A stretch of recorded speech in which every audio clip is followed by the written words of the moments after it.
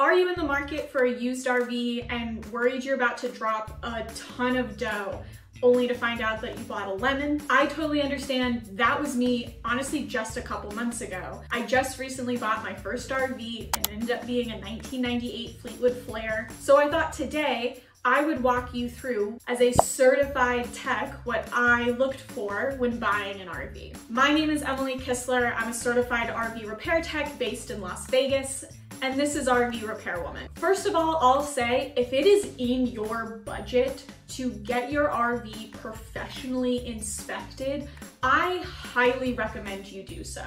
You can go to the rvtaa.org website and find a certified inspector near you. Certified inspectors are going to go through your rig from tip to tail with a fine-tooth comb. They're gonna check the fluids if it's a motorhome. They're gonna check every appliance, all the seals. They're going to find anything that could possibly be wrong with this rig so you know exactly what you're buying.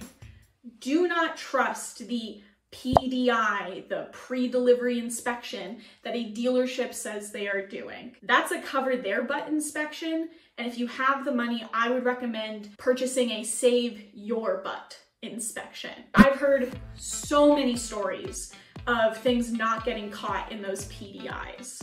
So if it's in your budget, get it professionally inspected.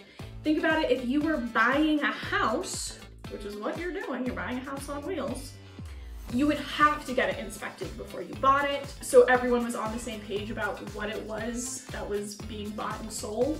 And the cost of some RVs are getting up there to the costs of houses. Really consider it. It could save your butt in the long run. But I'll be really upfront. I didn't get my rig professionally inspected before I bought it. I was looking to buy a rig for under 10K, so it just really wasn't in my budget to get the rig professionally inspected. And I'm also a certified tech and was able to do a poor man's inspection that I just had to trust would be good enough.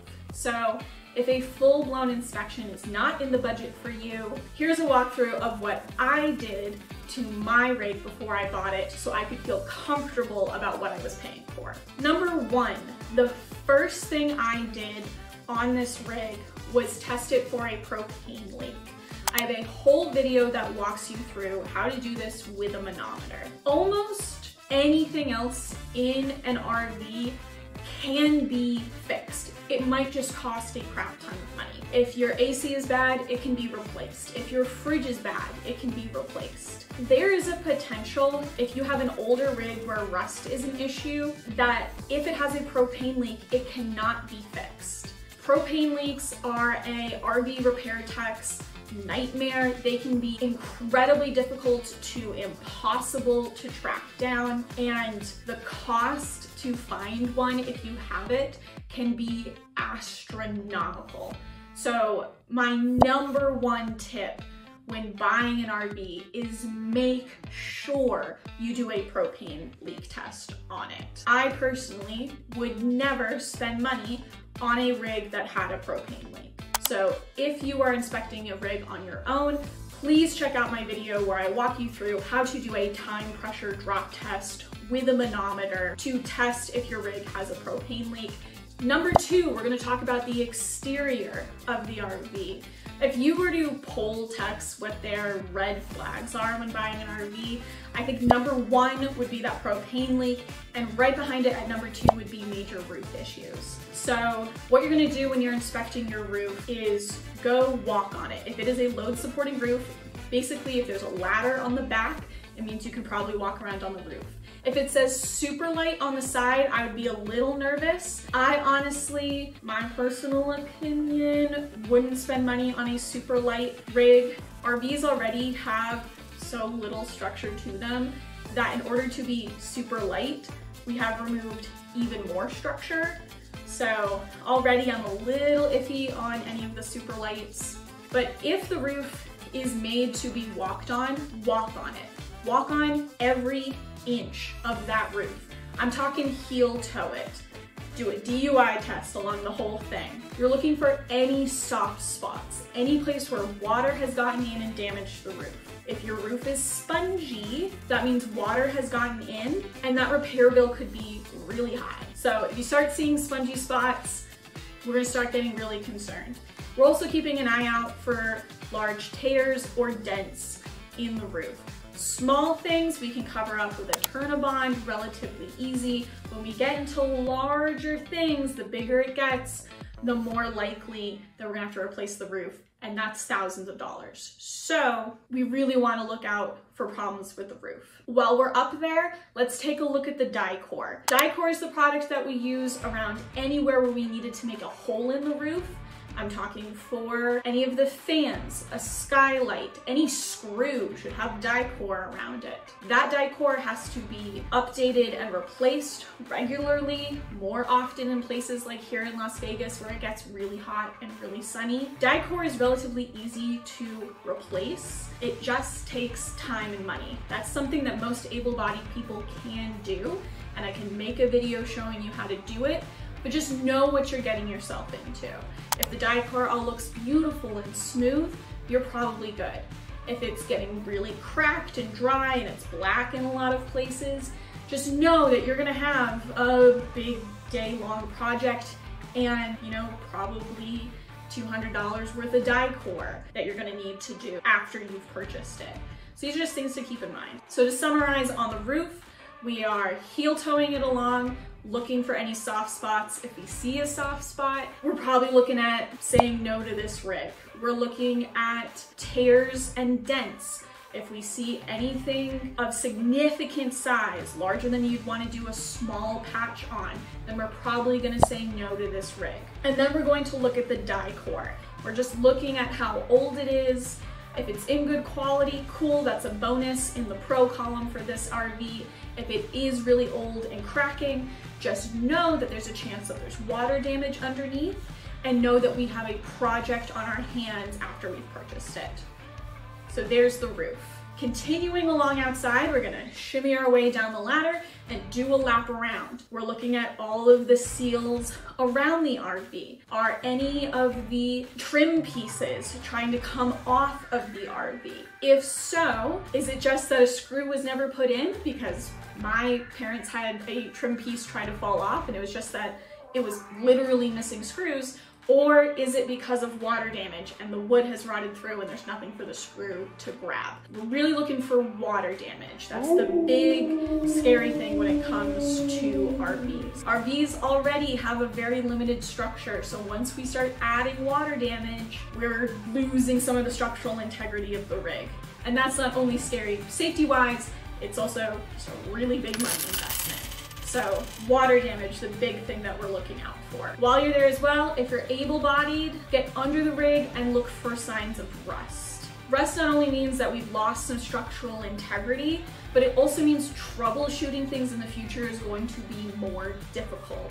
Connections might be rusted shut, we can't undo them. We might end up having to replace larger sections of things simply because we can't take out just the part that we need. We're gonna start raising some more eyebrows the more rust we see. And then on the slides, I didn't have slides on the rig that I bought, but if you are looking at one that does, take a real close look at the bulb seals.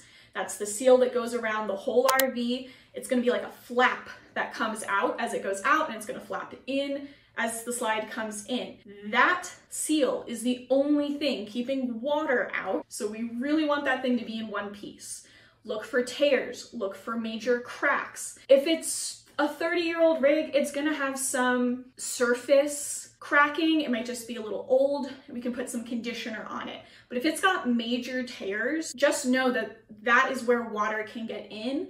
And not only are you not going to be watertight, that's how air gets out. Your air conditioner is going to have to work much harder because more of that cold air is going to be leaking out of the rig.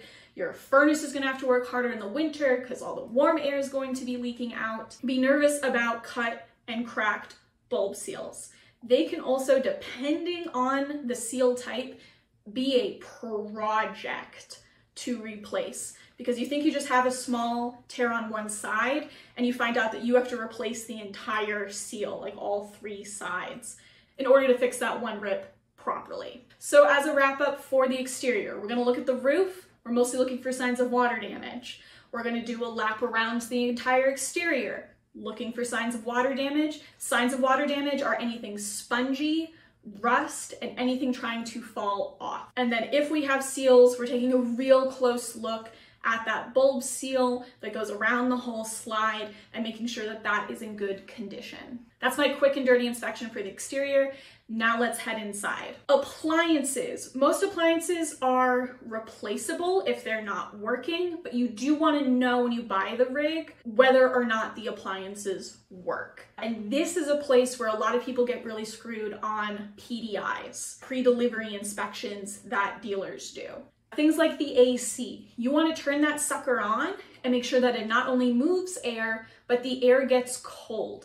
Very often in PDIs, they will just confirm that the fan turned on and they won't confirm that it actually blows cold air. An air conditioner that just has a fan and doesn't blow cold is just a very expensive fan. So my tip for air conditioners, make sure that they're actually blowing cold air. For the fridge, ideally, if you had enough forethought, ask the current owner or the dealer or whoever currently has this rig to turn on the fridge 24 hours before you show up. Absorption style RV fridges take a long time to get to temperature.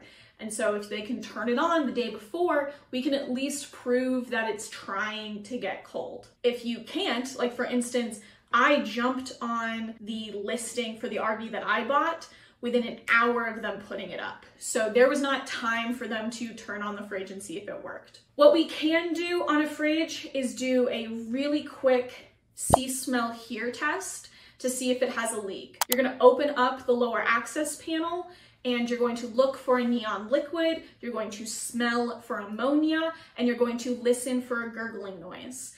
If you have any of those, then that is a sign that the fridge has a refrigerant leak in it. That is not fixable. If you do have a leak, you either need to replace the cooling unit in the fridge or the entire fridge itself. That is expensive and that is something you should know before you purchase the RV. You can also turn the fridge on either on propane or electric, whatever's available to you, wherever you're looking at this rig, and just see there should be a tube on the right-hand side of that access panel. Wait a minute or two, see if that gets hot. That's at least telling you that we are heating that up. Fridges make cold from heat. I know it's like magic, but making sure that that tube actually gets hot means at least we have a chance that the fridge is going to cool down. And that's about the best I can do for you without pulling out a multimeter. For the water heater, turn it on propane, wait about 20 minutes, see if you actually get hot water. And for the furnace, make sure that it turns on and actually blows hot air. That was the basics of what I did to check the appliances in my rig before I bought it. While you're walking around, take a good look at the ceiling for any discoloration. That is again going to be a sign of water damage, and water damage is one of our biggest fears. And then some just general electrical things.